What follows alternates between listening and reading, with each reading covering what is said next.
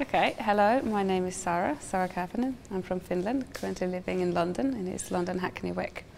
I work mainly locally and I'm really interested about community-based art projects that usually take place on public space. I also work for Street Art London. I do art tours in Hackney Wick and in Shoreditch as well.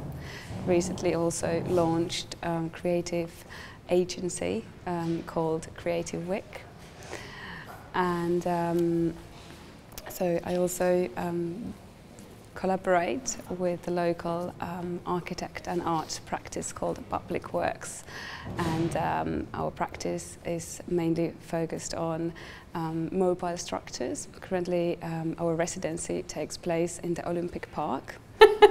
Okay, can I start? Yeah. Okay, hello, my name is Sarah. I'm from Finland. I currently live in Hackney Wick. I'm a visual artist focused on site-specific and community-based projects. Collaborator. Well, actually, Juan invited me via email, so we both work in Hackney Wick, and so she asked me to participate, and it all sounded really interesting, and I thought this is a nice framework for my practice and to give a bit of a time for my own doing, and also to meet other creatives from different fields. So having an opportunity to collaborate and having time for my own doing. I must admit that I had to Google before coming here what is a hackathon and what does that mean, and it's especially in terms of art, so what does that actually mean and what could be an art hackathon or hackathon for artists mean in this context.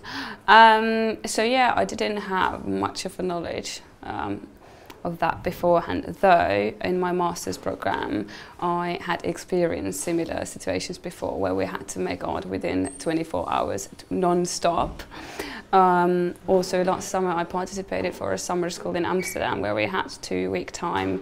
We had a problem in the beginning and we were divided in different case studies where we explored the theme with different creatives, so there were urban planners and architects. I was a visual artist of the group, and then dealing with the same dilemma and a question that was given to us. So yeah, I had the model already, I just didn't know that you can call it as a hackathon. Challenging, I guess, in the beginning was that I didn't know the people's backgrounds beforehand. So I found it a bit difficult in the beginning to kind of place myself within the group and also to get on with a given task and to finalize the product, because I didn't know, you know, what skills did they have.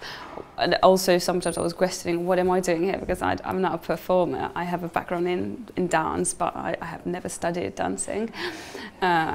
So yeah, that was a nice challenge. I didn't consider it as a problem or like. So, and also I had to go away for 3 hours yesterday. So that of course broke a little bit of the chain of like, you know, intensely doing something. And this was just, the whole experience was extremely rewarding. Especially now also seeing the final results, I'm super impressed of everything what everyone made, and also quite proud of our own group, how it turned out in the end. Well, I tend to work with other people, and like I said, I work with architects currently. So I find that like a bit similar in a way that all of us are throwing different ideas into this like one melting pot and then like doing a great stir and something comes out of it. So I'm quite used to working with people from different backgrounds. So in that way I found it, yeah. But of course in those situations we already have the focus, quite a clear focus of like, you know, what are we doing? So in that was like probably a similarity, and then at the same time I guess I already mentioned the kind of the point that was different. Well, this gave me something what I was actually looking forward to get from it, which is just like jumping into something.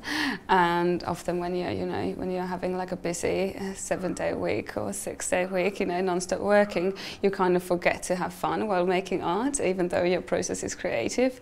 So this gave me a permission to, you know, play around, and it's always really good to bear in mind and to yeah, just say yes to different things. So it also gave me actual models through those like quite funny practices that we did. So I was thinking that okay, I have like now a project that I don't know, I'm a bit locked, like, you know, I don't know exactly where to go. So yeah, so in that way it also gave me like actual tools to try how would it work in my personal practice.